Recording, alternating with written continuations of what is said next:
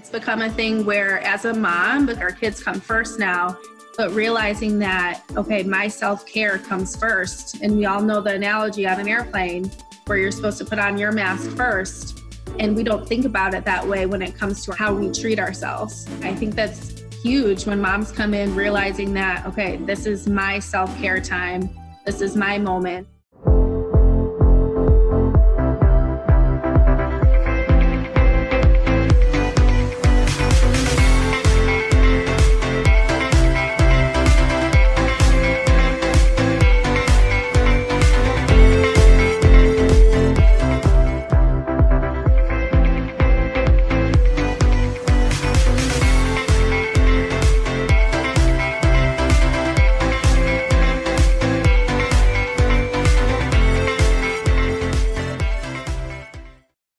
How would you say, I know a lot of moms struggle with, after having a baby, getting back into the gym or getting into the gym in the first place.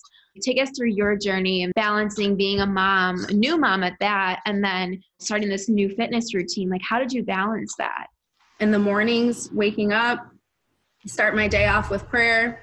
I need to get my mind right before anything. I've learned that my mindset really does direct most of my day. And how I'm feeling. And so what I do is I always have a calendar on Sundays and I try and plan my weeks out. And if I have an accountability partner with me that knows what's going on, when am I going to be at the gym, when am I going to be with the kids? And I really had to tell myself as a mom, I can't be here every single night, but I had to give myself some space and time for myself and for my kids as well. So I really had to divvy up those days. So choosing 2 or 3 days out of the week that I'm going to have my personal workout. But really having a schedule, having a plan, and then that accountability and knowing your goals. Because if you know your goals and you write them down and you tell someone, that really will hold you accountable. It has to start up here first. People, when they decide they want to lose weight or go to the gym, they get so overwhelmed with everything. And they're like, oh my gosh, I have to do make all these changes. But it's so true. Just change one small thing, change your mindset.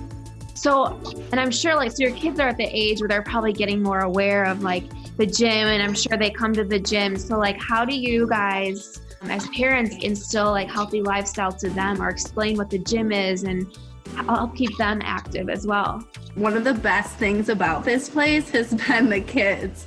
And I need to add a quick little nugget here because when we started off on Theodore Street, my husband did not want parents to bring their kids. And I was like, heck no, they're bringing their kids because we have kids. Got the big guys up in here. And I'm like, no, I'm bringing a different crowd and we need the kids to come. So that has been really awesome. We call them our Valor kids.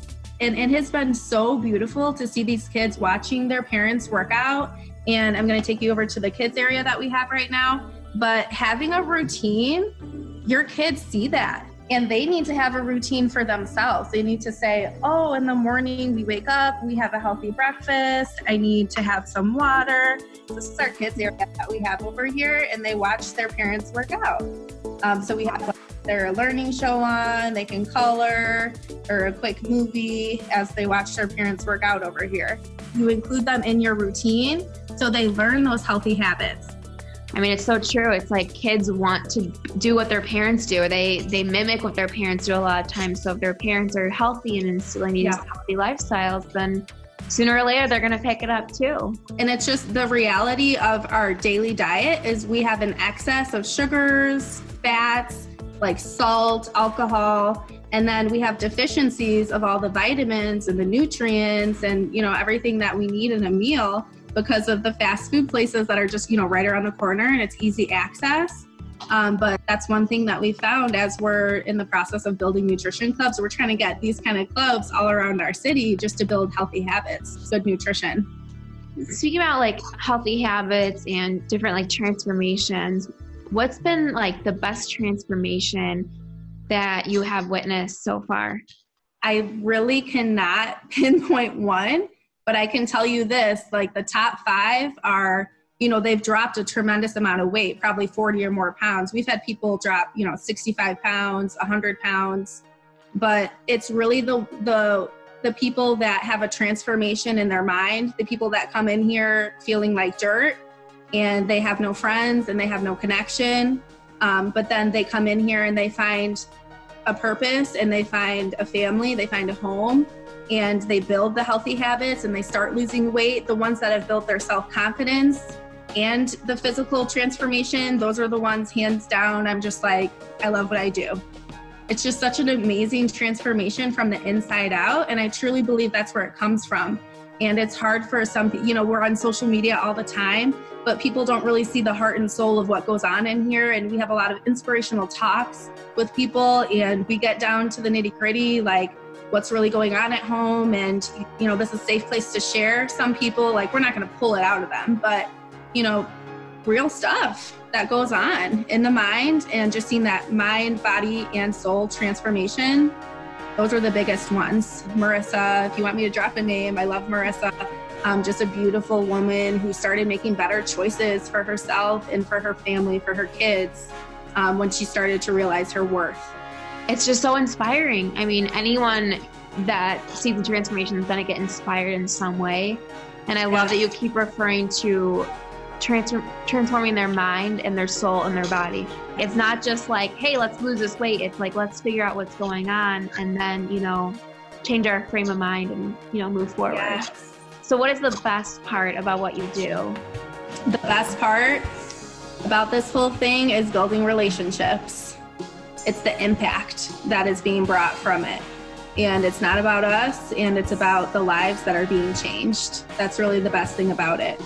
We've had a client that has gotten off their diabetes medication and has lost weight, and just like the healthy habits that she's instilled in her diet now have decreased her meds, and she's healthy and she's happy. And it's the relationships of all the people that come in smiling every day and excited, just the relationships that you're able to build with all different people in different walks of life. That's really the best thing about this. So what do you hope to accomplish down the line with sharing your story and with helping others at House of Valor? So we really hope to have duplication of nutrition clubs here. And this year we have over 60 people that are on our team of what we call the Valor Squad. That's where that name kind of came from, the business side of it. So in Herbalife, you have an organization and you start to build other distributors on your team. So our team is a little over 60 people that are, distributing products either to their friends and family, coworkers, just their own sphere of influence. And some of those distributors are looking to have their own nutrition clubs, healthy, active lifestyle places in their cities and in their towns. We're looking to have at least 10 by the end of the year of these nutrition clubs and healthy, active lifestyle places. We have shake parties where we just teach good nutrition, healthy habits, and the same thing like excesses and deficiencies in people's diets and what you really need. We kind of talked about all the relationships you've built. So what about like your personal transformation? Like what has been the best part about that? And then like, where's your next personal fitness goals after this? The biggest thing for me and what I try and portray through my social media the most is just being free with whoever you are and whatever stage that you're at, and forgiving yourself for things that maybe have happened in the past or for how you ate yesterday. Just being free with who you are and knowing that God forgives and there's always possibility and there's always room for growth. I think people stay stuck in their mind so much just because of things that have happened in the past and they don't think they're worth it. Our mindsets really limit us in that space. So getting to a point where I've just been able to journal out my thoughts and just completely own who I am. And I had to tell myself, okay, yes, I'm a teacher, I'm a health coach, I'm a mother, I'm a friend, I'm a daughter, just all the things that you are, and truly own it and know that you can go into everything confidently being who you are. But my next result that I'm super excited about is getting a six-pack, girl. I'm trying to get a six-pack up in here. And my husband, he has like, I don't know, it's like an 8-pack, something going on. And I'm like, what the heck? How do you get your abs to like pop out like that? And I've been eating well and it doesn't work for me. What's going on? So I've been increasing my workouts and staying on my nutrition plan, but I'm trying to get my 6-pack here. So then you're also a teacher. You said you teach 8th grade. Do you instill like any of your like healthy like gym habits or nutrition habits into your students, and how do they like perceive that, or how do they take that? In the classroom, they already know I'm walking in there with my tea. This is my energy tea here, guys. And then I have a healthy meal shake, which is protein based, obviously. Something that I tell them is protein actually gives you energy and it fuels your body during the day. You need protein. So Mrs. McCullum has a shake and a tea every morning. Oh, she's got her 21 vitamins and minerals. Like, they're like, what? Okay. And it makes them think, what did I have for breakfast? Like, what's going on here? So we did have that talk in the beginning of the year. And if I feel like crap, sometimes it might have to do with what I'm eating, right? Or like if I don't have energy, and you need carbs in a diet, that's another misconception. You do need carbohydrates to give yourself energy, fuel your body. So it's like, if I'm not eating at lunch, shoot, I'm not gonna have energy for the rest of the day. I do a nutrition section with my track and field girls.